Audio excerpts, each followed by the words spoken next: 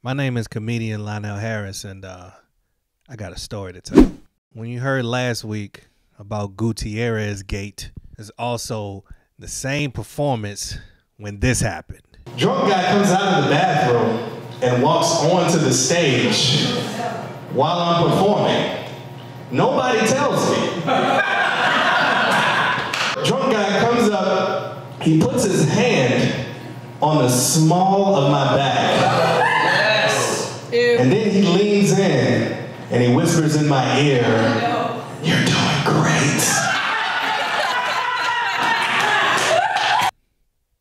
So as you just heard in this clip, there was this drunk guy heckling me, but unfortunately not just with words, but with actual physical contact. Like, I was already 6 feet before COVID, but people didn't really understand my pain.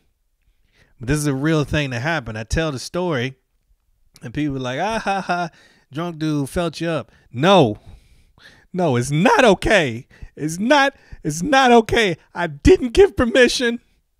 I did not give permission for anybody to touch the small of my back. But this is also a true story. So I wanted you to hear the clip of when it happened. This is when the dude actually did do the thing. Roll the tape. I love you, man. Goddamn. If you come up and touch me on the small of my back, he gently caressed me on my tramp stamp. I don't appreciate that, sir. Man, I got dude. I love you to death. I love you too, man. Man, I love you. Okay. I'm uncomfortable. Security. I'm uncomfortable. I ain't never been as funny.